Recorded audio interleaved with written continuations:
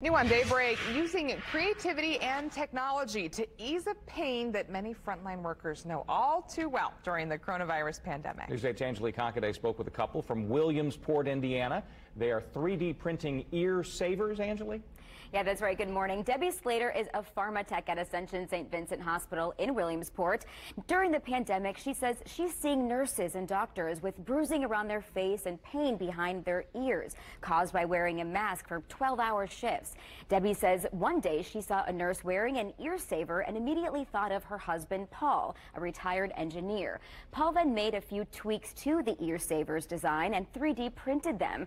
He says the ear savers do two things. It takes the strain off of the ear and helps the mask fit better. Now, after handing out a few samples to colleagues, Debbie and Paul's 3D printed creation caught the attention of the hospital newsletter, where nursing staff 80 miles away in Fishers heard about them.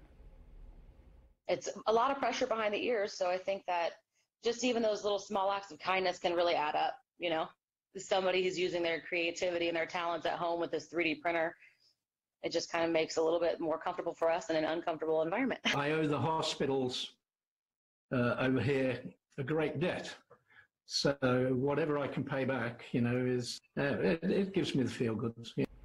Natalie says the nursing staff was using safety pins and paper clips, but now the entire nursing team in the Fishers ER is using Debbie and Paul's ear savers. Now, Debbie told me Paul is retired and needs something to help keep him busy, and Paul says he's ready to go. So if you know someone who could use these ear savers, we'll get the story up on wishtv.com. Back to you. Good to know, Angelique. Thank you. 6:16 right now.